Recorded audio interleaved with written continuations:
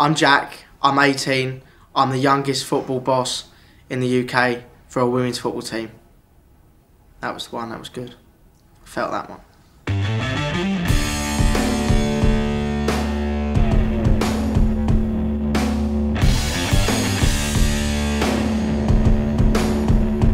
I went round ticketing, retail, warehouse. That was instead of doing my A-levels. As soon as that year finished, I said, Dad, I want to do something. I want like a task, a mission. And that was to run the ladies, which I love. I mean, I can't speak highly enough of him, to be honest. Oh, stop it. Stop it. If he does manage to do it, arguably, it's one of the most impressive things done in football.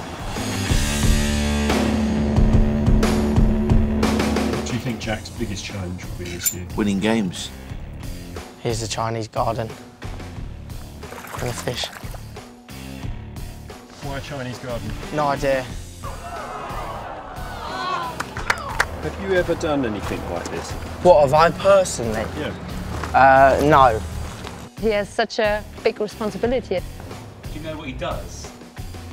No idea really, no idea.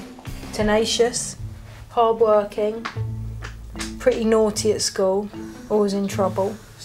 Jack found school hard because he's dyslexic and quite badly dyslexic. When Jack got his results, his GCSEs, and he came out and he went, "You'll never guess what, A stars for English." Yeah. And we all thought maybe it was a different Jack Sullivan, but anyway it wasn't. I'm convinced.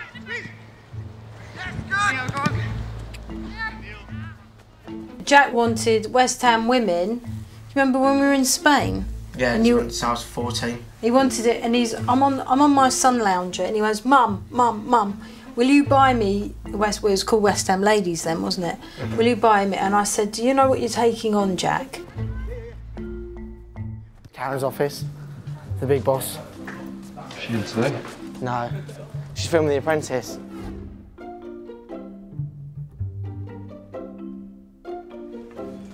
Karen. All the letter of intents have been signed, except for one. Everyone else has signed theirs, all set. Exciting. Dad said, "Can we find out what the winger from Netherlands?"